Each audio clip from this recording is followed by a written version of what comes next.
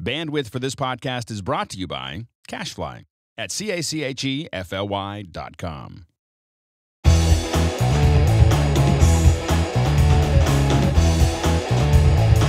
Welcome back to MacBreak Studio.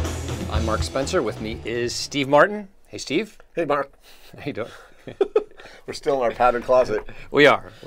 So, welcome. And today we're talking, actually continuing our conversation about Final Cut Pro, specifically the 10.0.6 update.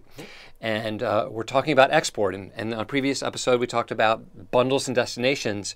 But there's actually a lot more you can do now when you want to export and share your masterpiece, right? Right.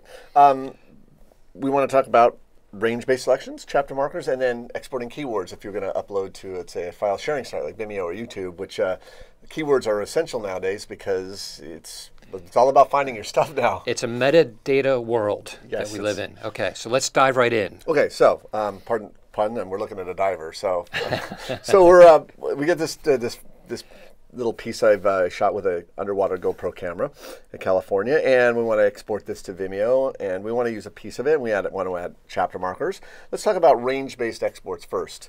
Let's say I'm working on a longer piece, and I don't really want to export the entire thing. I just want to export a piece. That's simply skim to where you want the piece to start, and just press I, set an endpoint, skim to where you want the piece to end. Maybe it's even I'm just going to halfway through there and set O. Okay, so maybe you're working with a client and you've made a change to part of it, and they don't need to watch the whole thing all over again. So you can just export the piece that's changed. That's right. Now, one thing that confuses people, I had a person call me or write me and saying, I don't understand it. It looks like only one thing is selected. Right. It looks like only the primary storyline is selected, so it looks like it's only going to export the clips on the primary storyline. Which isn't true. I mean, the way Final Cut works, it only makes a selection on the primary story, but anything within that range. So in other words, this secondary storyline, this title, and these music clips will be exported. So all the connected clips are included. That's right. Anything in that range, which is what you'd expect, right? You're exporting a whole range. And that's an important point. You expect everything within the range to be exported. Okay. So it's pretty simple, straightforward. The other thing is chapter markers. Well, so wait, you set the range and you're done? When you go to export, it exports that range? Yeah, so when you go to the destination menu, and then whatever you choose here is a destination. So if I chose Apple devices 720p, and I export, and I go to, I'm not going to change any of the settings here, but as soon as I choose share, it's going to share that movie, and it's going to export and that piece of it, and that little piece of it, and it's going to export. So you do want to remember, you want to make sure if you want to export the whole thing that you don't have a range selected. That's right. Okay. That's a really important point. There's no other choices you need to make after that at all. Correct. Okay, got it.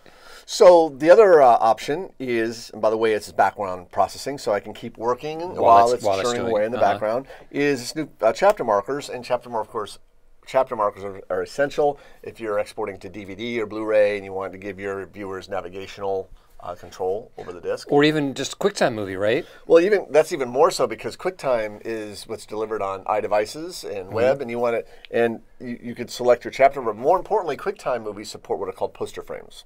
And poster frames are little representational thumbnails that go with a chapter marker that kind of cue the viewer what that is. So you can tell what you're jumping to. What you're jumping to. Okay, so if you're watching a movie on an iPhone or iPad or something, and you just want to go to something, you can use the chapter marker representation? Yes, yeah, the little poster frame, which we're going to look at it. So let's say I want to export this out, and let's say that's where I want to be I want a chapter there. So just M to set the marker, M, and so really M to set the marker, M to bring up the edit marker window. Okay. M. Yeah, just like in previous version of Final Cut. You have three marker types. You have standard, to do, and then there's your chapter marker right there. Okay, and standard and to do are what we're used to. Right. But the new thing is this chapter marker. Right. So like a standard marker is red until it's completed, then it's green, and then you have standard markers is blue, just kind of a cue point or what have you. You can use them in all kinds of different ways, and then the chapter marker is orange. Okay. So in this case, I'll call this lots of fish. Okay. So there's my chapter. Okay. Now, pretty creative, huh? So then you have this thing called a pin. Now, this is called a poster frame pin, and it allows you to go through and choose the frame that best represents that chapter marker. So, because your chapter marker might start on black, for instance. It might be a fade up. It might be a black, or maybe there's a frame where there's not a lot of fish. Like over here, that maybe there's not as many fish. Well, there it looks like there's a lot of fish. So you can choose a representative frame from anywhere at all in your project? Let's see, yeah, anywhere at all. Wow.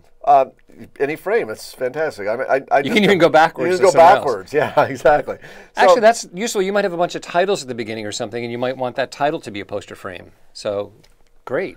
Okay. So, actually, I don't know if it works with titles. Let's see. Let's put over here. Yeah, so that could be a poster frame. Ah, perfect. Now, and again, I want to point out that this is poster frames aren't supported in DVD or Blu-ray, so you're only going to get the chapter name, but not the actual poster frame. Okay. So now, when you go ahead and export this, go ahead and just choose 780V, click share, and it's going to turn away in the background, and it'll include that chapter marker. Nice. So the last thing I want to talk about is exporting keywords, essentially what these video sharing sites need to be able to find your content, because there's so much content out there right now. Keywords will certainly help people locate your stuff.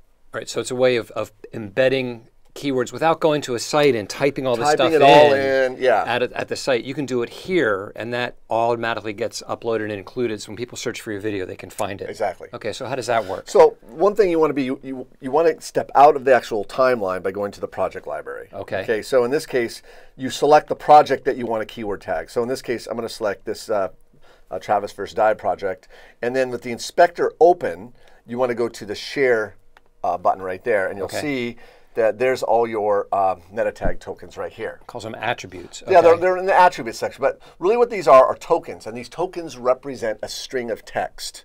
Okay, so like the name, that name is representative. It's a token that will extract the name of the project and turn it into a keyword. Oh, so you don't actually have to type anything. Nothing. Because there's already metadata associated with this clip. Correct. So the default set of keywords, there's nothing for you to do. It's going to, by default, it's going to upload whatever the name of this project is. That's right.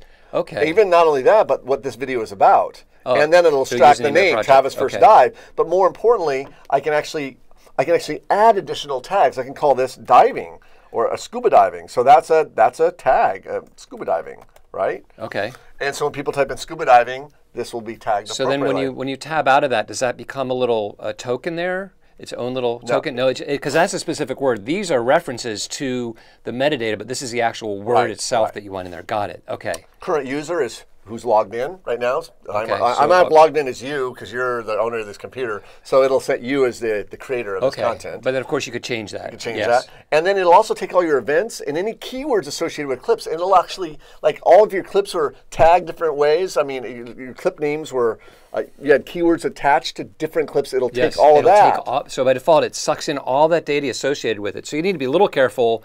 You need to realize that's going on if you use some kind of funky keywords. That's all going to be associated metadata. But that's fantastic because usually those are the totally appropriate things to search on. Absolutely. But even more importantly, if you go to this little pop-up here, you can actually go, and I'm going to zoom out a little bit here, is that you can actually edit these fields. Well, there was a bunch more you could add too before you even edited them? Yeah, you can actually, let me go ahead and close this.